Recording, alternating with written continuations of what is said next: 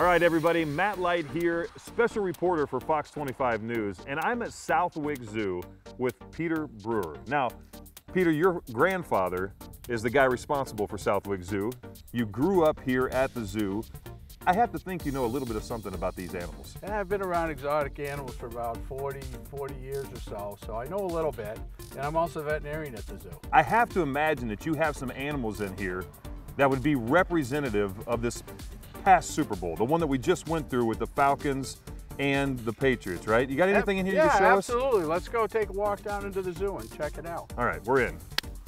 What is this that I'm holding? It's actually a falcon, but he's a little depressed. He's been depressed since the Super Bowl. Here, hold on, hold this, buddy. Should be able to. No. He should be able to hold that. I mean, honestly, they dropped the ball, people. Look, watch. I'm not buying it. He's just probably still depressed, right? I think he's still depressed. There's something about their eating habits, correct? Yeah, they tend to engorge themselves a lot, and then at the end of the meal, sometimes they'll choke on some of that. Yeah, yeah. So you hear it first. Falcons are good at choking. They're good at obviously blowing things, and they don't have good grip strength. It's kind of reminiscent of the game.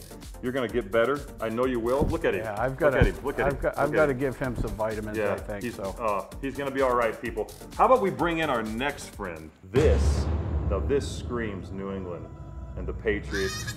Yeah, we have a number of different types of goats at the zoo. Pygmy goats, Nigerian goats, had fainting goats, and but you know we've crossed these up a little, and we think that this is like a New England super goat. Very hardy, great under pressure. Great under pressure, and usually they always come back against all odds. What's the diet of a super goat? Well, it's, you know, goats are known to eat anything, but we try and give them a great diet at the zoo here. What about avocado ice cream?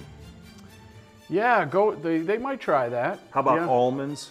Almonds would probably be good. Now listen, almonds are very nutritious and healthful. One thing I know little Tommy here is not going to want nightshades. No nightshades. A lot of inflammation on the nightshades. Yeah. Obviously, he's a super goat. He's going to be doing a lot of jumping and running.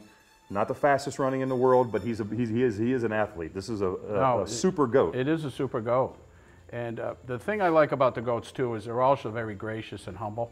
Yeah. And you don't see that much these days. You don't see that much these days, and I just think they're great. Even when these goats are bullied or attacked, I mean, they'll stand up to anything. Even some of the donkeys we have in the pasture, you know, they're 10 times the size of this goat, and they won't back down.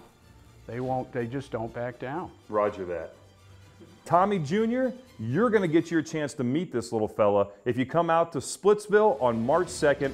Be a part of Team Speed of Light, where we're celebrating our marathon team and having a great time raising money for the Light Foundation, the work that we do through the efforts of our marathon team. We look forward to seeing you. Check out mattlight72.com and get your chance to have a picture with a New England icon, really. I mean, this is Tommy Jr. Yeah! Woohoo! Yeah, buddy!